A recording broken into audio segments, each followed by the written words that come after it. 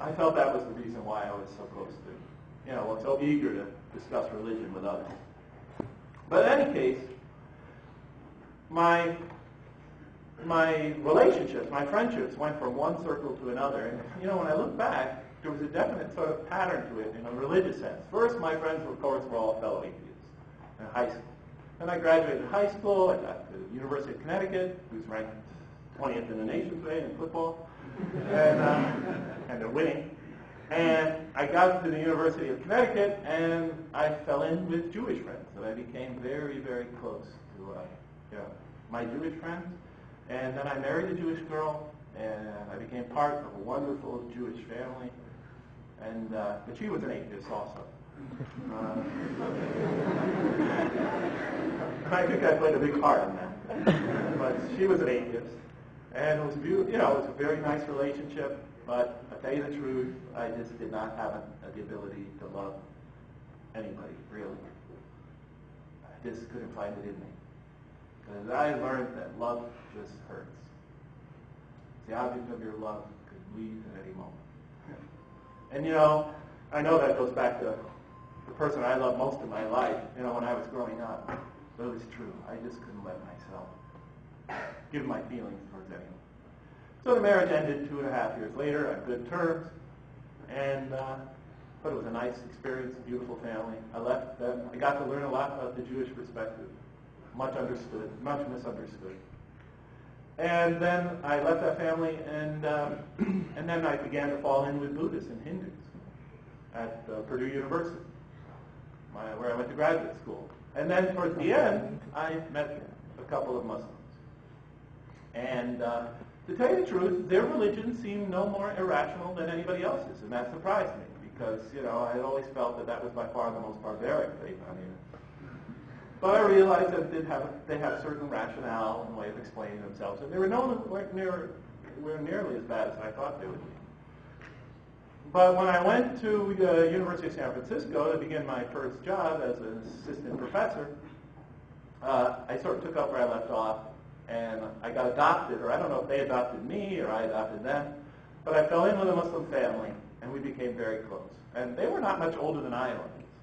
Their father had died. Their oldest male, and that's an important position in a Muslim Saudi Arabia family. The oldest male was about 22, 23, about 4 years younger than I was. The oldest sister was about 25, 24, just a few years younger than I was. They're all sort of my age.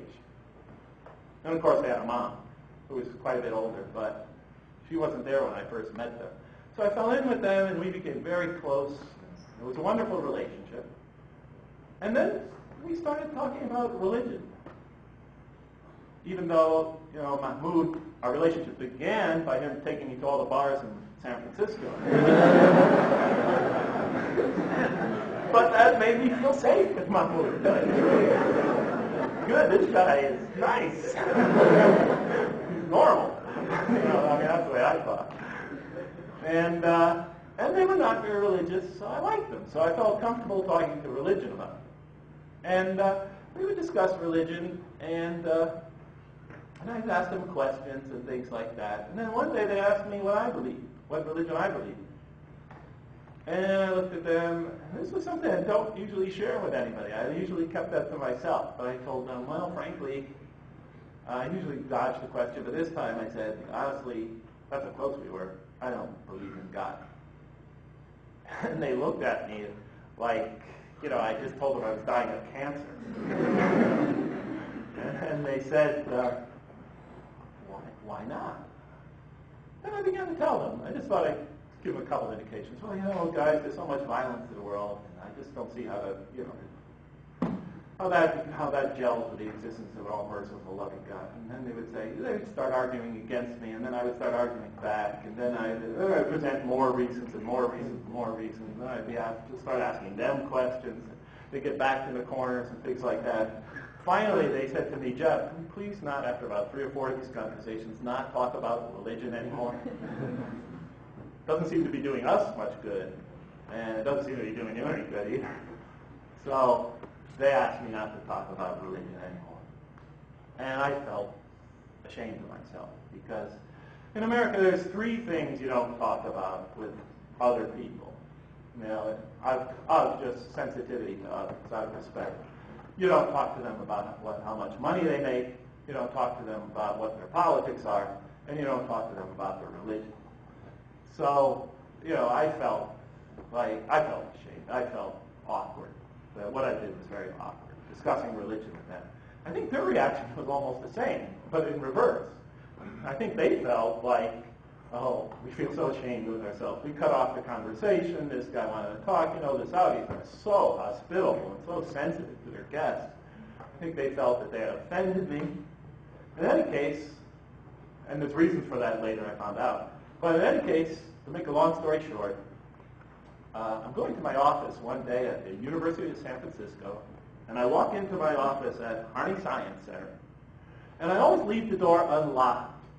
And you might think that's crazy, but I am the most scatterbrained person on earth. I lose my keys several times a day. My mother says I'm the most absent-minded person in existence. She used to say if my head wasn't attached to my neck, I would have lost it long ago.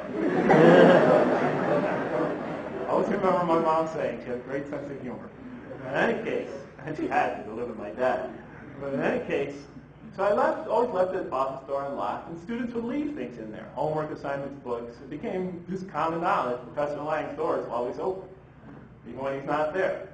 So in any case, I walk in this one morning, a couple weeks after the conversation with my Saudi friends, my new Saudi family, and I walk in, and there is a green text sitting on my desk. And I assumed it must be a math text or something similar, or something student lost something. So I walk over and I look at the text, and I look down, and there on the cover it says something like the Holy Quran and English interpretation. I looked at that, and I stared at it, and I just got angry. You know, there's one thing you don't want to do with an atheist, make him or her think that you're trying to push your religion on him. You know, and I thought, what do they mean by this? I think I stood there for about 15 minutes without sitting down, looking at the Quran, thinking, what do they mean by this? Do they think I'm trying to say I have to become a Muslim if our friendship is to continue? Are they trying to convert me to their faith? And I was really unnerved. Then I thought about it. Think about it rationally, Jeff. They go out to bars.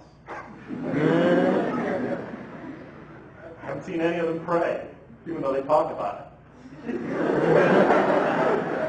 During Ramadan, they ask me out to lunch. They're not the most religious people in the world. Never seen them trying to push the religion on anybody else. They never even brought up the subject to me. I was always the one that initiated the conversation. Quickly realized this was a peace gesture. They felt they had offended me. They were giving me this copy of the Quran essentially to say, Jeff, we don't have a clue about the kind of questions you answered. And we're sorry we had to cut off the conversation, but if you're really interested in at all in our religion, here's a copy of the Quran. You know, dump it on his desk, that's the end of it. And they never brought it up, and I didn't bring it up either. I just received it as a gift, although I did find out that they were the ones that dropped it off there. I received it as a gift, and I put it on my shelf, and I thought someday I'll take a glance at it. You know, just out of curiosity. I mean, I was fascinated by religion. But things got busy. Weeks went by. But then I ran out of stuff to read because I had shipped all my books from Purdue University, because I was a poor graduate student, the cheapest method possible. And they told me that it would take 2-3 months to get there. But now it was like 6 months, and they still hadn't arrived. And I'd given up hope. And I loved to read. I had nothing to read. And the few books I did bring with me, I'd read some of them twice by now. Magazines were read. I'm sitting in my apartment in Diamond Heights one night, nothing to read. I turn on the Johnny Carson show, watch for 15 minutes, turn it off. And I look over to my left, and there on the coffee table, and somehow I moved it to the coffee table, was the green text, and on it said an English interpretation of the Holy Quran, something like that. The Holy Quran and English interpretation. So I thought I would pick it up, just have a quick glance,